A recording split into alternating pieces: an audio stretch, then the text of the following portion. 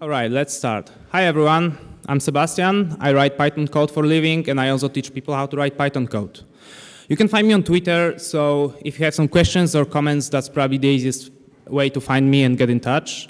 And I'm also sometimes blogging at this URL. I have a few posts about IPython, and I'm planning to actually write a few more as a follow-up to this talk. So if you're interested, go check it out. And two technical remarks before we start. So first, there will be a lot of features that I want to talk about. And when I speak publicly, I tend to get nervous. And when I get nervous, I tend to speak fast. So if you miss something and you want to come back, or maybe you're sitting far and you cannot see it, here's the link to the slides. I will also display this link at the end of my talk. And also, keep in mind that I'm using version 7.4 of IPython and 3.7 of Python. So if you try to reproduce some of the things and they won't work, just make sure to update IPython and Python to those versions. So why am I giving a talk about IPython? Well, I've been using IPython for over 6 years, and I thought that everyone else from the community is doing the same, which apparently is not true. Some people don't know about IPython. Some people use just a small subset of its features. So, I mean, IPython is much more than just syntax highlighting and tab completion. So I decided to gather all the most interesting features and show you how they can be used to boost your productivity. We'll start with the basic, and then we will move to more advanced stuff later. So what is IPython exactly? Well, for those of you who never heard about it, IPython is the father of the Jupyter Notebook project. Well, Jupyter Notebook, and Jupyter Notebook is the father of Jupyter Notebook project. No, just Jupyter project. So IPython was initially created as 259 lines of code by Fernando Perez in 2001. And this code was just executed at Python startup, and all it did at that time is to display numbered prompt, store the input of each command in a global variable, and import some libraries for mathematical operations and plotting. So it's been around for over 18 years. Initially, it was just interactive prompt for Python. Later, it was turned into IPython notebooks to make data analysis easier. Then Project Jupyter was born. The idea behind it was to decouple the notebook part from the engine part, so people could use the notebooks with different programming languages. Today, Project Jupyter is probably the most well-known form of IPython. But this talk is not about Jupyter. If you're interested in learning more what Jupyter can do, there is a great 3-hour-long talk that was given at PyCon US in 2017 by the core developers and long-term users of IPython, so you can check it out. And even though I won't talk about Jupyter or notebooks today, most of the stuff that I will mention will also work with Jupyter. So IPython is a REPL. For those of you not familiar with this term, it stands for read, eval, print loop. So it's a type of shell that reads a command, evaluates it, prints the results, and waits for the next command. So IPython is basically a Python REPL on steroids, like a massive dose of steroids. It has syntax highlighting. It has tab completion, and not only for keywords, modules, methods, and variables, but also for files in your current directory or for the Unicode characters. It has smart indentation, so when you start writing a function or you start writing a loop and you press enter, it will automatically indent the next line. You can search in the history, either with arrow up and down, or by typing the part of the command to match, then using arrows, or by pressing Ctrl-R, then typing some text, and then pressing arrows to switch between the results. But that's just the tip of the iceberg. So IPython also has extensions, magic functions, shell commands, events, hooks, macros. It's fully configurable. You can swap kernels. You can use it for debugging, asynchronous code, and many things. So what I really love about IPython is how easily you can access the documentation of basically any object you can think of. Classes, variables, functions, modules, you name it. All you have to do is to append or prepend a question mark to the name of the object. And if you want to see the whole source code of an object, you have to use 2 question marks instead. Also a nice trick. So if you're not sure what's the name of the function that you want to call, you can use stars as wildcards to see the functions matching certain strings.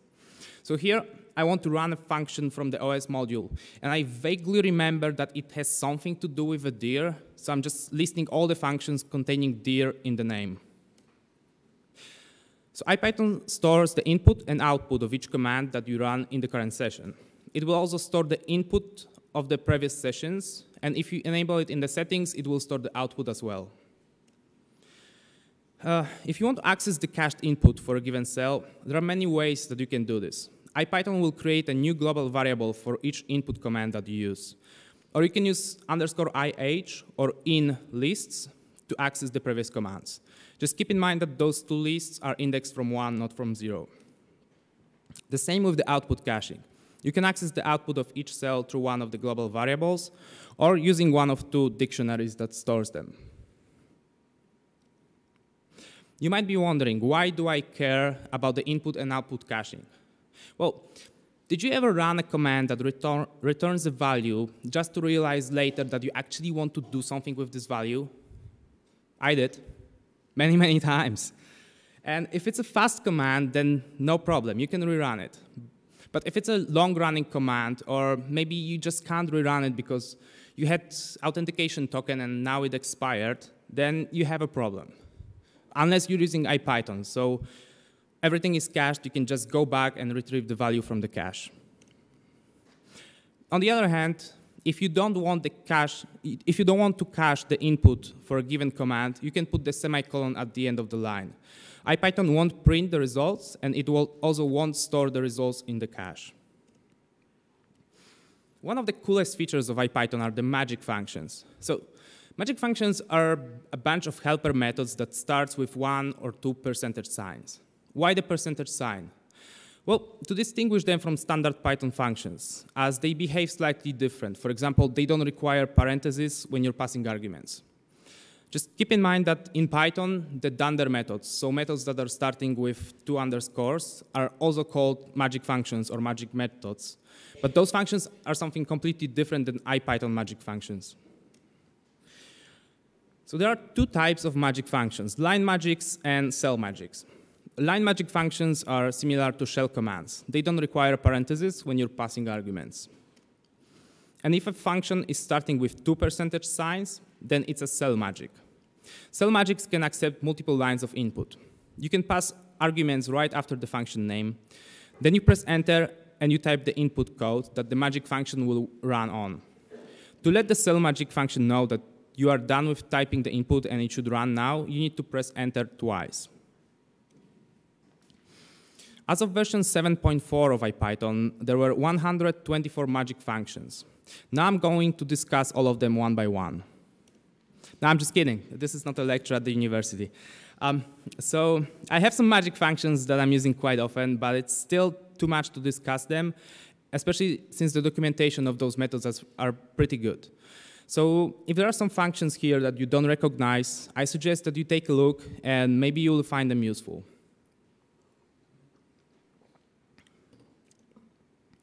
I will just quickly show you a few interesting ones. As I said before, IPython keeps the track of the commands that you run, and the history function can be used to print those commands back. It can be run with no parameters. In this case, it will print you the whole history of the current session, or with a number specifying which line of the history you want to print. I'm actually showing you the history because it's one of a few functions in IPython that can accept a range of lines as a parameter. And the range parameter is quite interesting, so let's take a closer look at how it works. There are a few ways you can specify a range of lines in IPython. A simple one is to use a dash between 2 numbers. You can also mix ranges and single lines. So in the first example, I'm selecting lines 2, 3, 5, 7, 8, and 9. It's also fine if the ranges are overlapping or if they are duplicated. And if you want to reference lines from the previous sessions, you can specify the session number, add a front slash, and then the line number or a range. It's great, but usually you don't remember how many IPython sessions you had before. Like here I had 457 sessions when I was preparing this slide. So IPython accepts a different notation. You can use a tilde character prefix to say, I want to print history from that many sessions before the current one. So in the third example, I'm printing the line number 7 from 2 sessions ago. Also, you can provide the session number and skip the range parameter. That way, IPython will print you the whole session. And finally, you can provide a range across multiple sessions. So in the last example, I'm printing the history from the first line 8 sessions ago until the 5th line 6 sessions ago. So even though writing multiple lines of code in IPython is easier than it is in the default Python REPL, because you have the smart indentation, you can always make it even easier with the edit magic command.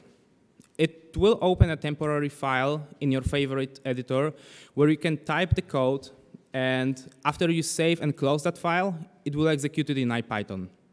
And by favorite editor, I mean the one that's defined in the editor or visual environment variables. So if you don't set it up, you will probably end up with the greatest text editor of all time, or Nano or Vim.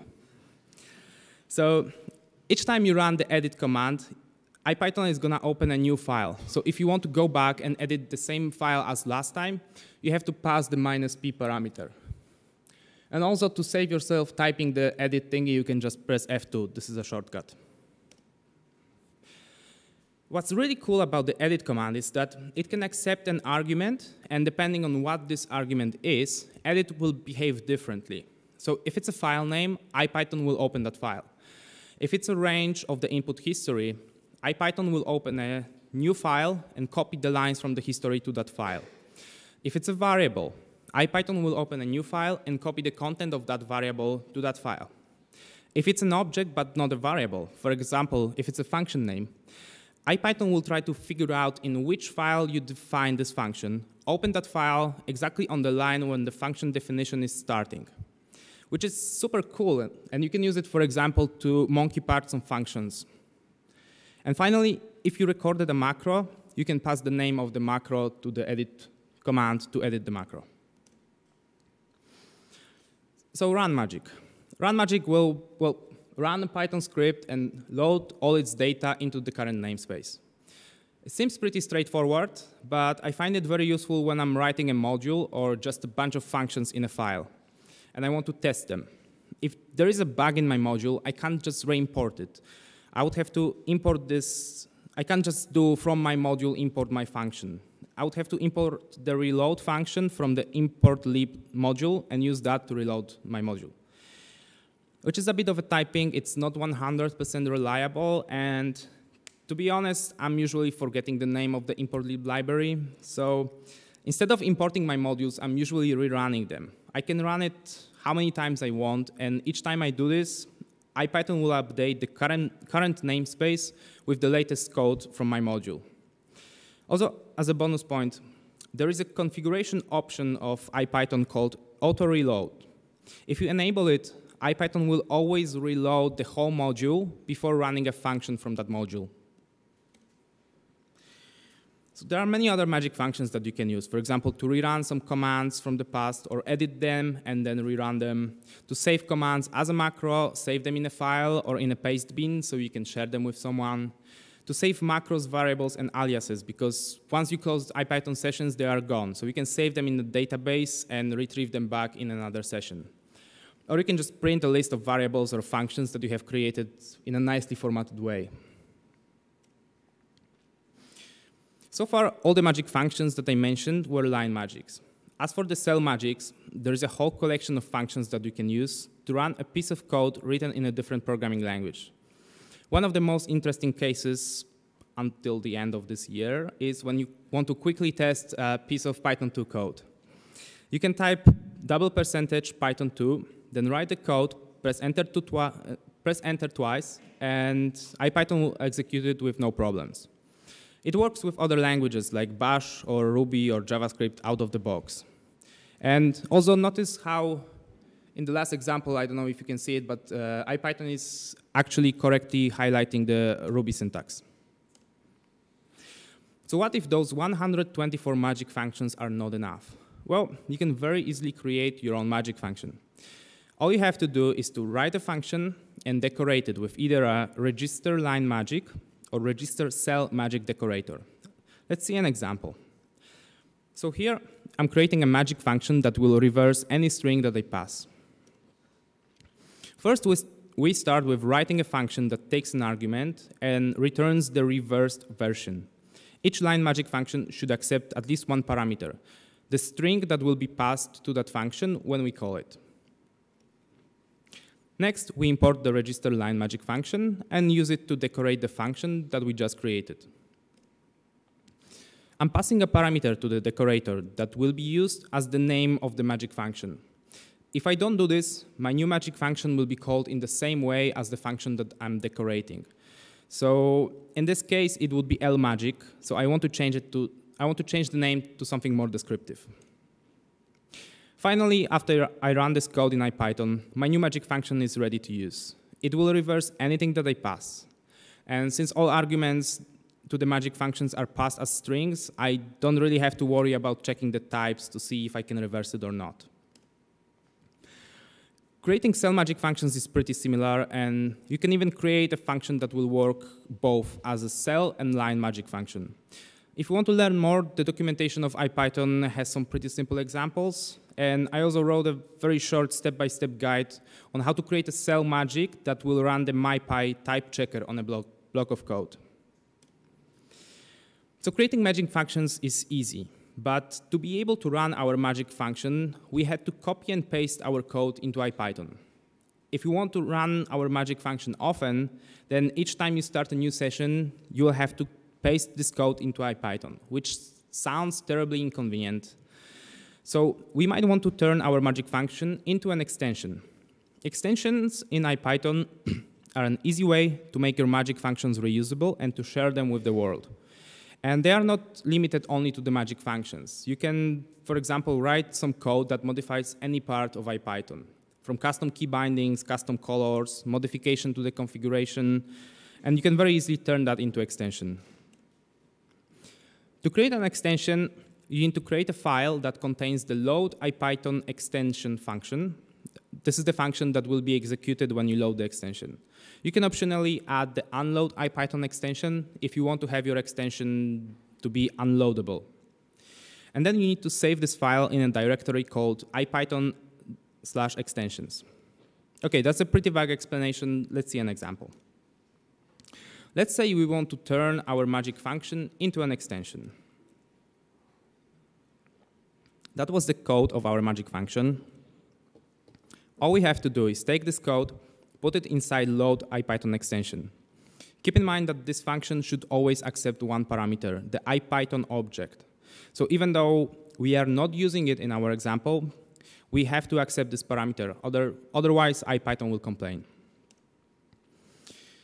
And you have to save the function in a file called reverser.py inside the extensions directory of IPython. Now, if we start IPython and load our extension, the magic function reverse will be available in our session. All the loadXMagic method does is to find a file with a matching name and call the load IPython extension function from that file. So you probably noticed this deprecation warning and might be thinking, why am I showing you something that is deprecated? Well, it's not really deprecated. It's just a subtle way of IPython telling you like, hey, I see you have created an extension. How about you share it with others and publish it on PyPI? So I don't think there is any point in publishing such a silly extension on PyPI. But then again, I don't think there is a need for a package that pads text left. Yet some languages think differently. So of course, we're going to publish it. So you can find a package here, you can install it with pip, and voila. Now you can reverse strings with a magic method in IPython. So this package contains just the absolute minimum of code that you need to publish an IPython extension on PyPI. So if you want to publish your own, you can go check it out. So that was how we can write and publish our extensions. If, on the other hand, you want to see the extensions that other people have created, there are two places. First and biggest place is the extension index. It's a wiki page on IPython GitHub repository that contains a huge list of extensions. Just keep in mind that some extensions here can be quite old and you might have problems installing them. But if you see an extension that you really like and you cannot install it, just copy the code and paste it into IPython and that should work. And the second place to find extensions is PyPI. The IPython developers are actually recommending to put your extensions there and tag them with IPython tag. But not everyone is tagging their extensions properly, so simply searching for IPython or IPython magic on PyPI can return you some more results. So what kind of extensions people are creating? Well, for example, there is IPython SQL that lets you interact with SQL databases from IPython. There is IPython Cypher that lets you interact with Neo4j, or Django ORM magic that lets you define Django models on the fly. The popularity of those extensions is not very high. Many of them are below version 1.0 or have been abandoned a long time ago, but sometimes you can actually find something useful. So what else can you do with IPython? You can, for example, run shell commands. And any command that is starting with exclamation mark is treated as a shell command. And some of the most common ones, like the cd or ls, can work even without the exclamation mark. You can create aliases. So aliases in IPython are basically the same thing as aliases in Linux. They let you call a system command under a different name. And in IPython, they can also accept positional parameters. Speaking of aliases, there is actually cool and probably not very well-known magic function called rehashx. It will load all the executables from the path variable into the IPython session, which basically mean that now you can call any shell command right from IPython, which is pretty cool little curiosity. Like here, I'm starting a node REPL inside IPython REPL.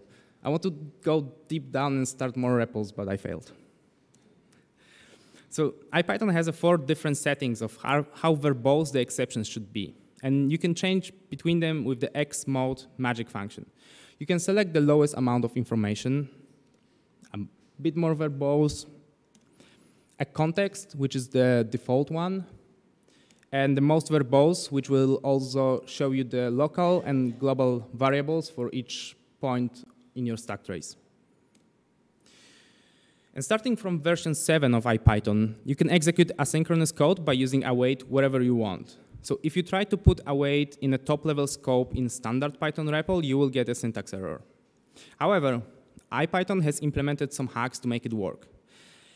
So if you're playing with some asynchronous code and you want to quickly await an asynchronous function, this is a great way to do this. Just keep in mind that this is not actually a valid Python code, so just don't do this on production.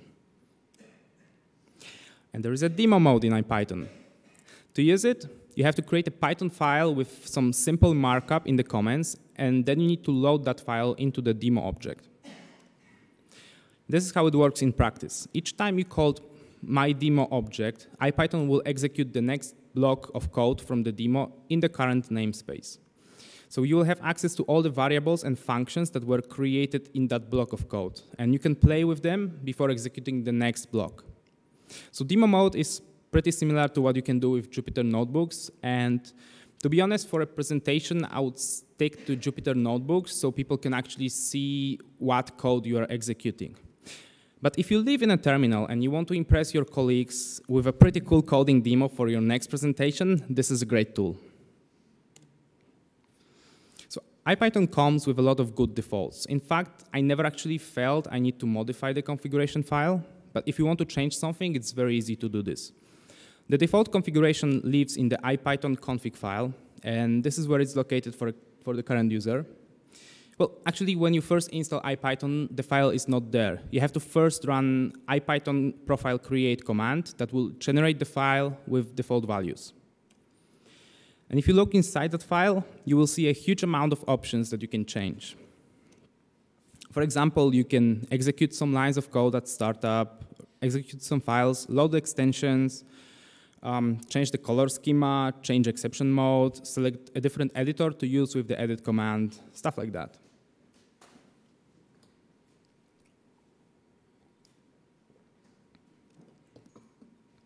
If you look what else is inside IPython profile default folder, you will see a bunch of directories. Most of them are internal to IPython, so there is nothing interesting for us. But there is one that is particularly interesting. It's called startup, and it lets you start a startup. No. It contains a README file that explains what's the purpose of this directory. So basically, any file with py or IPy extension that you put in that directory will be executed when IPython starts. So we can use this folder to define some helper methods or maybe magic functions. Remember when we wrote our magic method and we had to create an extension to be able to use our magic method between sessions? Well, an easier solution would be to just create a file in the startup directory and put the code of our magic method there. Just keep in mind that whatever you put in that folder gets executed each time IPython starts. So if you put a bunch of slow functions there, then it's gonna make your IPython startup time very slow. So in this case, it's better to create a separate profile for those slow functions. So profiles are like accounts on your computer. Each profile is a separate directory in IPython folder, so each has its own configuration and startup files. You can create a new profile by running IPython profile create command. Then you can start IPython with that profile by running IPython -- profile = full. And if you don't specify which profile you want to use, IPython will use the default one. So for example, I once had a profile just for debugging and profiling my code. And exceptions were set to be as verbose as possible, and I was loading a few extensions for profiling. But I was not debugging or profiling my code all the time, so instead of putting all those things into the default configuration, I had a separate profile for that. So we talked about magic functions and extensions before, and I told you that a lot of extensions define magic functions that you can use, but that's not the only thing you can do with the extensions. Another thing that you can do is to register some callbacks to IPython events. IPython defines a set of events, like before I run the code, after I run the code, after I start IPython, and you can very easily plug custom function that will be executed during those events. In general, to be able to add a callback to an event, you need three things. First, you need to create the callback function. Check out the documentation to see what parameters each callback will get. Then you need to define the load IPython extension function and register the callback inside. Pretty similar to what we did with the magic functions. And finally, as with all the extensions, you need to load it to make it work. So let's see how it works in practice. Let's say we want to make a function that will print the variables after the execution of each cell. So this is all the code that we need for it. First, we create a class that will store our callback function. So I'm using a class to store the reference to the IPython object that I will use inside my callback function. Then I'm defining the callback function. The result parameter will be passed from the event. So even though I'm not actually using it in my function, I still have to put it in the function signature. Inside my callback function, I'm calling the magic method whos to print the variables. Since it has to be a valid Python code, I can't just use %whos, as this is gonna give me a syntax error. So this run line magic function is actually a way to call IPython magic functions from valid Python code. And finally, I'm registering the callback inside the load IPython extension function. And now I'm saving the file in my extensions directory as a var printer. If I load it in IPython session, it will automatically start working and printing the variables after each cell. So speaking of events, there is also something quite interesting, similar to events, that is called hooks. IPython has a set of default hooks that are executed at certain situations. For example, when you're opening the editor with edit magic command, shutting down IPython, or copying something from the clipboard. The main difference between the events and hooks is how they are intended to work. You can have a bunch of callback functions that are independent from each other, and all of them will be called when an event happens. Hooks, on the other hand, will call only one function. So if you have multiple functions attached to the same hook, IPython will call the first one. And if it's successful, it will stop. But if the function throws an exception, IPython will try to call the next function and the next and the next until it finds one that's actually successful. So let's see an example of a hook. Here, we are registering our own function that will be executed when the editor is open. This function will try to use the jet editor instead of the default one. An interesting piece of code is this try next exception. It's used to indicate that this hook failed and IPython should try to use the next function. If for some reason there was a problem with the jet editor, IPython will try to open another editor instead of failing. Moving on to the next feature, debugging. So IPython is my default debugging tool. It all started because I was using Sublime Text for a very, very long time, and I only recently switched to Visual Studio Code, which has a pretty good debugger, but using the one from IPython still works for me in most of the cases. So how can I use IPython as my debugger? Well, first thing that you can do is to embed IPython anywhere in your code. To do that, you need to import the embed function from IPython and then just call it. I like to put those two statements on one line so I can remove them with just one keystroke, and also all the code linters will complain about it, so I don't forget to remove it when I'm done. Now, I can run my script, and when the interpreter gets to that line in the code, it will open the IPython shell. I will have access to all the variables set at that point, so I can poke around and see what's going on with my code. When I'm done, I just exit IPython and the code execution will continue. Also, if I change some variables from IPython, those changes will persist after I close the embedded session. So embedding is nice, but it's not really debugging. To actually run the debugger, you can run magic function run with the -d parameter and then specify the file name. IPython will then run the file through the IPDB debugger and put a breakpoint on the first line. The IPDB debugger is just a wrapper around the standard PDB debugger that adds some features from IPython, like syntax highlighting, tab completion, and other small improvements. And now my favorite part of IPython, the post-mortem debugger. So imagine you're running a Python script.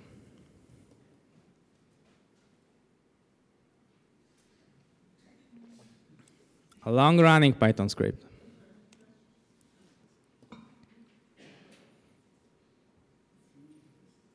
Almost there.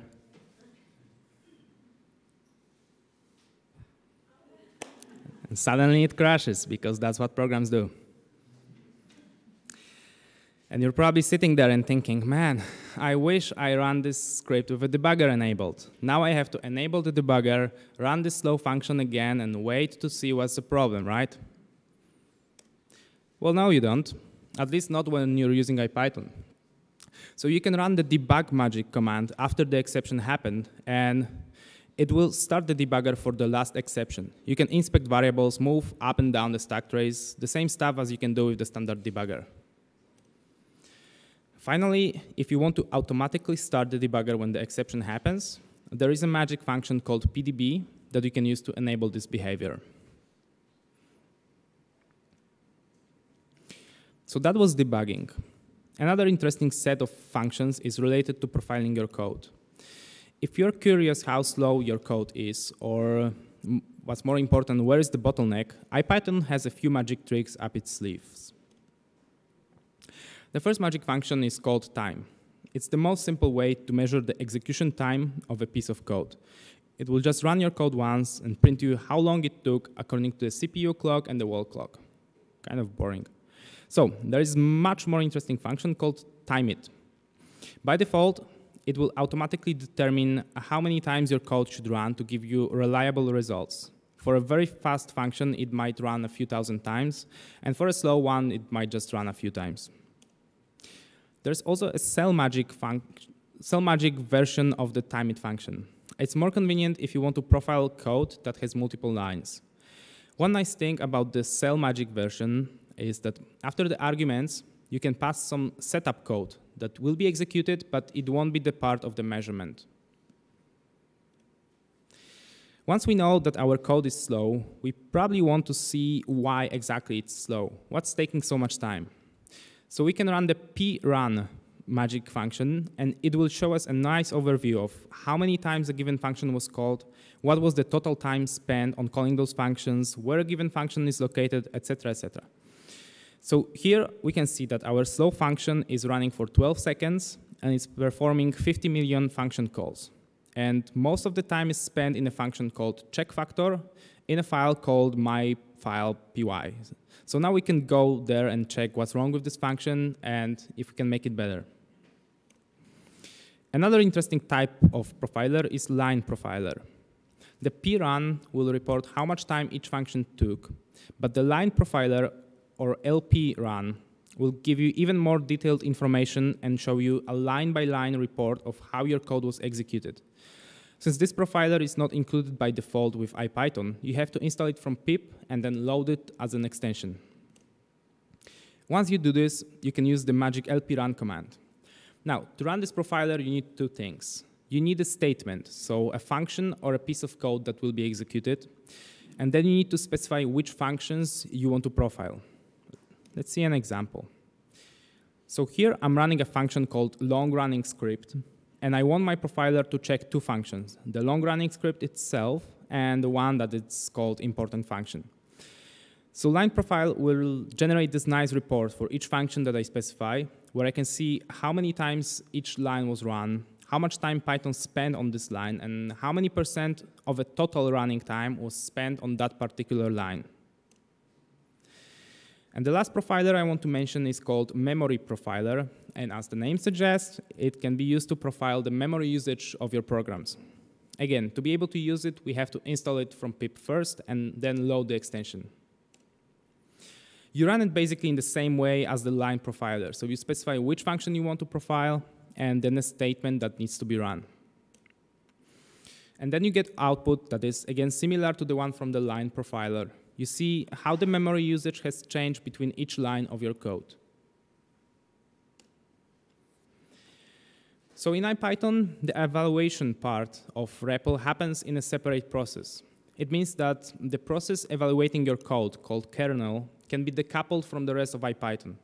It has one great advantage. IPython is not limited just to Python programming language. You can easily swap kernels and use a completely different language. The interface won't change, but a different interpreter will be running your code. So if you want to quickly run some Ruby or JavaScript code, that's one way to do this. So how can we change the kernel? Well, first, we have to find the kernel that we want to use on the list that is published at Jupyter GitHub repo. It will contain a link to the documentation explaining how to install the kernel. Since each kernel has different dependencies, there is no one standard way to install kernels. So let's try to install the iJulia package. And once we do this, we can start IPython with Julia kernel. As you can see, the REPL still looks the same, but now you can use Julia syntax. And if we try to write Python, then we're going to get a syntax error. So the new kernel will work with both IPython REPL and Jupyter notebooks. And while installing a custom kernel to use with the notebooks is a pretty good idea, installing a custom kernel just to use with IPython might be a bit of an overkill. I mean, nowadays programming languages have a very solid REPL of their own, so it's probably easier to use that instead. Unless you really, really want to use IPython all the time.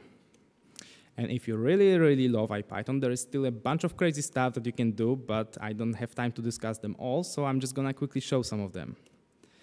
So you can enable autocalls, so you don't have to use brackets when calling functions.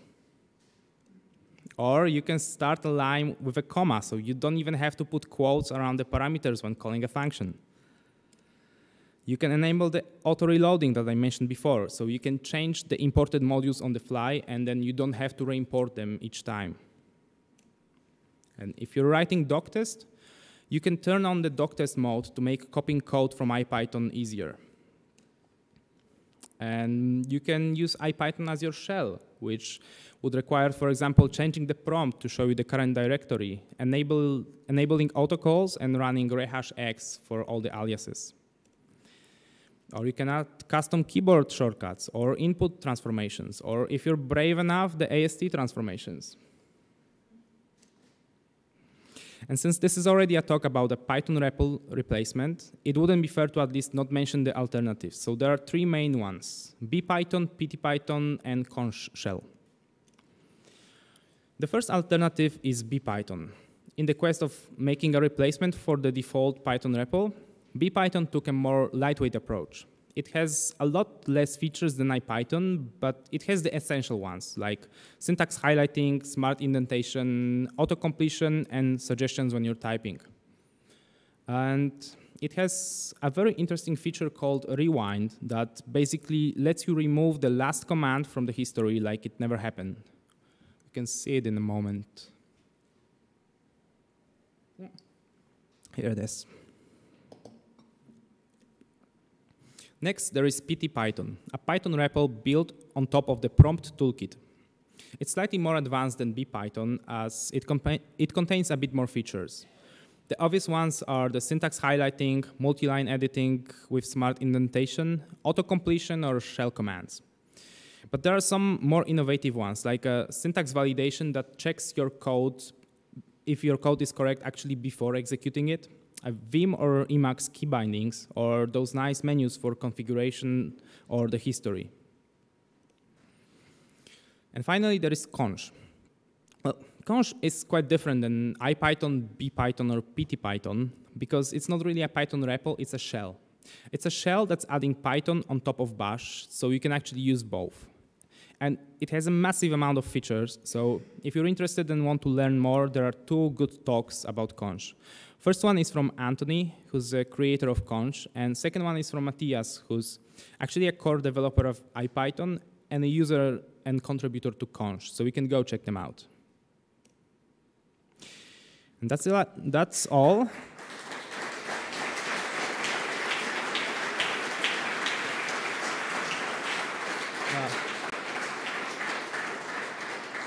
So thank you for coming, thank you for listening, and I would also like to say thank you to the creators of IPython for making such an awesome tool. So if you can give him a big hand, that would be appreciated.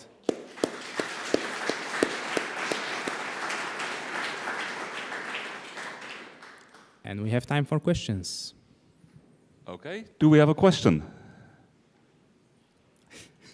And again, we have time to thank you for your great talk and for providing a link to the slides so that we can rewind them at a slower pace. Thank you very much, and give another round of applause for Sebastian.